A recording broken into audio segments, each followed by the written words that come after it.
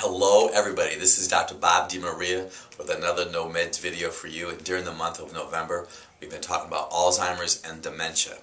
I'm holding aqueous zinc in my hand. We have a simple test in our practice that we have our practice members hold on to about a capful of zinc, the liquid zinc, in their mouth for about 10 or 15 seconds. And we want to see if they taste it or not.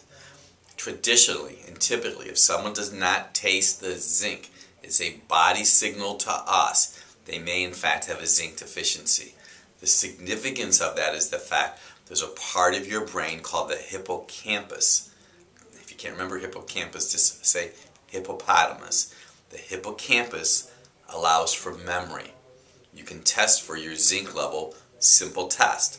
I mentioned on a prior No Meds video about hair analysis. So what we have seen, we see high copper, low zinc on a hair analysis.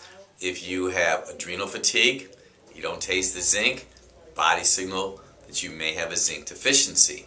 What causes a zinc deficiency? Wheat and soy. So we have been really fortunate about tying this all together. I also mentioned in the past the essential fatty acid blood spot test. On that blood spot test, if you have a zinc deficiency, it will show up. The reason that zinc is so important, it helps as a cofactor for the fats for your brain. You may want to go back and re-listen to this again, or you may consider purchasing Dr. Bob's Trans Fat Survival Guide, where I go into great detail on how brain fat is impacted, and it'll prevent you from having Alzheimer's and dementia. I'm Dr. Bob DiMaria with another No Meds video for you.